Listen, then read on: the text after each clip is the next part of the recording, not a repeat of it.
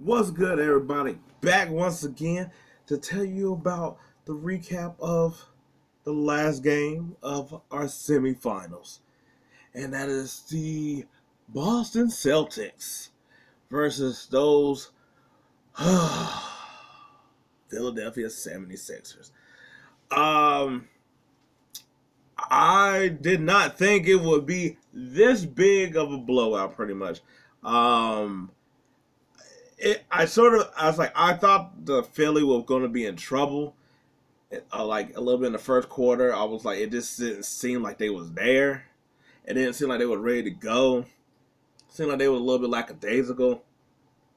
And granted, they kept the game close, but it just seemed like something was off. And I guess the point I guess I seen was Boston, like early first quarter, Boston went up to it was like a 8-10 point lead. I mean, about an 8 point lead or something like that. Then Philly went on a run, but it wasn't the same way that Boston. It wasn't the same way that Boston did it. It was almost like almost like Boston came out and it was just like defense and a little bit like they was like on.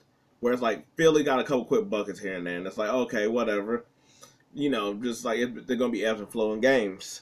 But they, but I was like their rotations were bad. I was like it seemed like Embiid wasn't there, like even like defensively, because to me that's how I feel like it went these games. I'm like you could tell how it's gonna go, how y'all are sort of defensively because Game 7. You want to. I was like, and it's so early on too that it was just kind of like. There was a couple of they like the Celtics didn't even really score, but they should have scored. And it just seemed like they were just so much more active. Of like their bigs was more active on Embiid. I was like, well, I guess also too. Okay, so these are also the things like not just their like intensity and their like the rotation was off and their energy, but once I seen Jaysontatum score, and not only did he score in the first quarter, but he went to the basket and scored, and he was doing that quite a bit early on. That's when I was kind of like, oh, yeah, this ain't gonna be how it's sort of been, even though. Boston has won the last couple games in order to get to this point. Tatum's been really struggling, but the fact that he's like going to the basket, getting himself in rhythm, and it's kind of like, oh, okay, nope. I was like, whatever clicked or whatever needed to be told to him, that pretty much what happened, and he was ready to go, and that ended up being a 50 burger, 51. Just so get that extra condiment on that burger, but. Yeah, no, he came out of ball. I was like, yeah, the other Celtics, I was like, it was a poor performance from them, but is it a poor performance when your main dude is over here giving you 50 and then Brown is able to give you half of that? And the thing is that you would imagine that if those two are putting up these type of points, you would think like, oh man, that must mean Philadelphia's crew or their top star was also giving them the work where Tatum had to go in a crazy overdrive. Now, granted, Tatum was hot. He was just in something rhythm throughout the whole game that he was just hot, especially like in that third and fourth quarter. Dude was just hitting threes, and it just felt like a 2K game at that point, cause that's pretty much how it actually is when you face Tatum, and that's what it was. But no, it was horrible.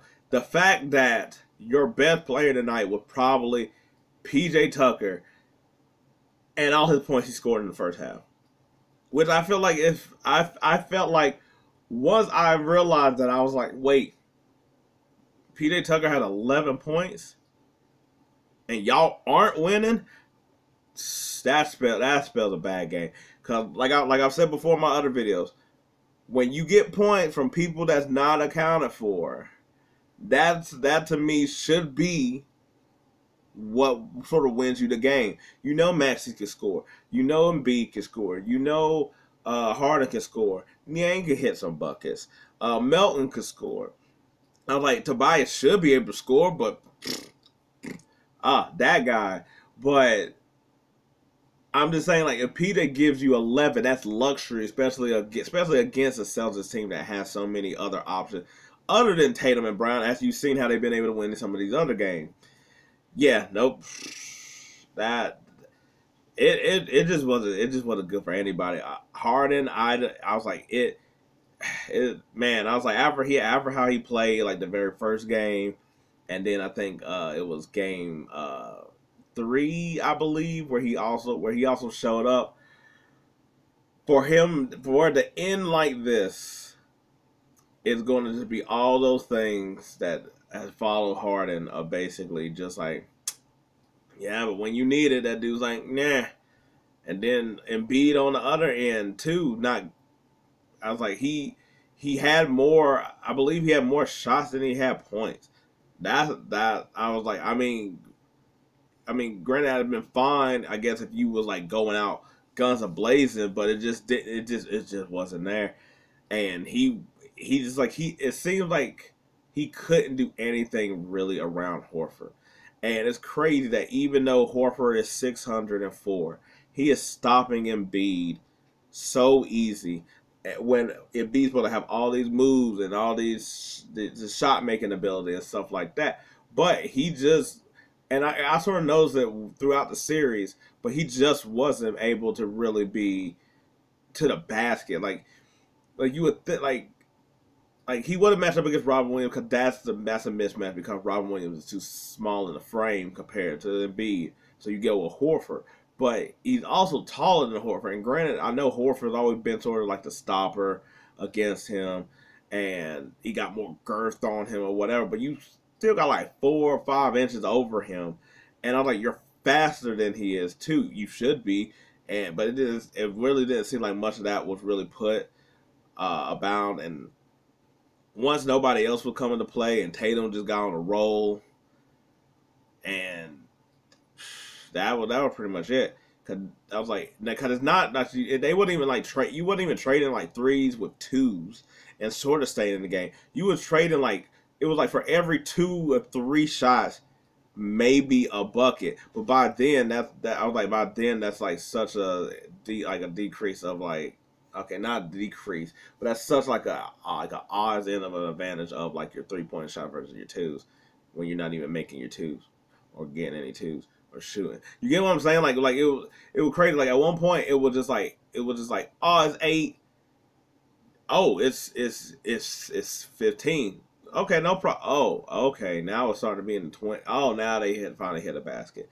But now your baskets of twos don't mean nothing because now they're up by like 20, but they're still shooting threes. It is just very disappointing that after Embiid got the MVP and that Jokic advances, you don't.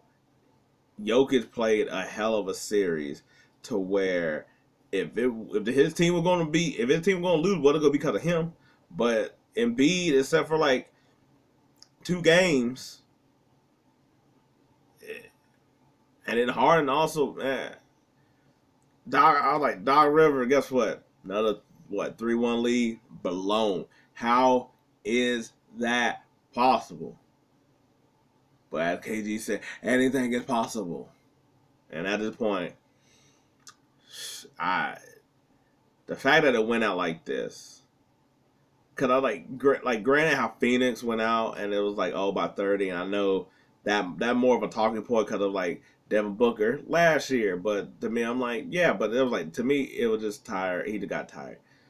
KD, and what that's going to be like. But this one is, to me, is a different type of collapse. That I'm like, if y'all went toe to toe and then they just hit like a couple buckets like at the very end, or you lost on the last second shot or whatever. Cause I was like, it's really been a closer series than it seems. Like the Celtics should have actually got one of them if they would have got the pass smart a little bit earlier.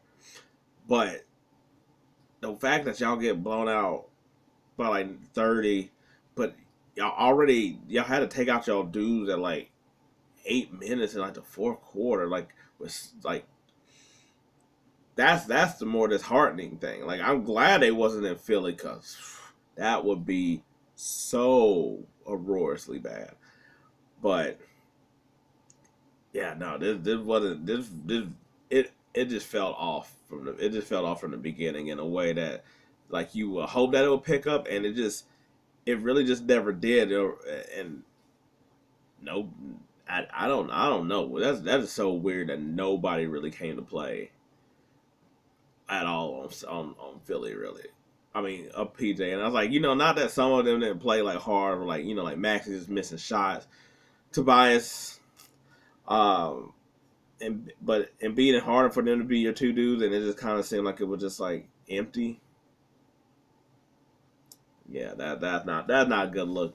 Yeah, but anyway, that's it for me today. If you like any of my analysis or my thoughts or me saying, talking, all those things, uh, I appreciate it. Thanks. If not, hey, maybe next time. But until then, peace. I'm out.